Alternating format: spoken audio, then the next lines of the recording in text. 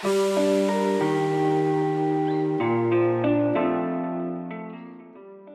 of the things that people do forget about as well in terms of safe storage is, or making the environment safe at home, is also medications.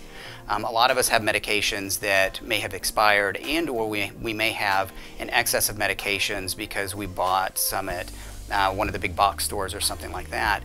Do we really need that many in the home? Oftentimes not, so we want to look at getting medication disposal kits, something of that nature, to where we can dispose of those excess medications, because if they're not in the home, we can't use them during a time of crisis. There are med planners, so you can get a couple days worth of your medications in a med planner and then give those excess medications to a trusted friend and or provider, as well as what we call blister packaging.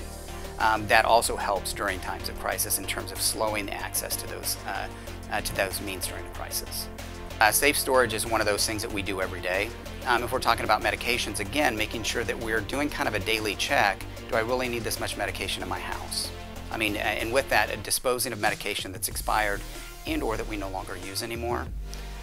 The other things with that is making sure that if we do utilize a med planner, keep up to date on that, and then make sure that those other medications are either locked away or stored. And sometimes one of the most practical things to do is if you are utilizing a lockbox with a key, give that to a friend. You know, have them hold on to that for you.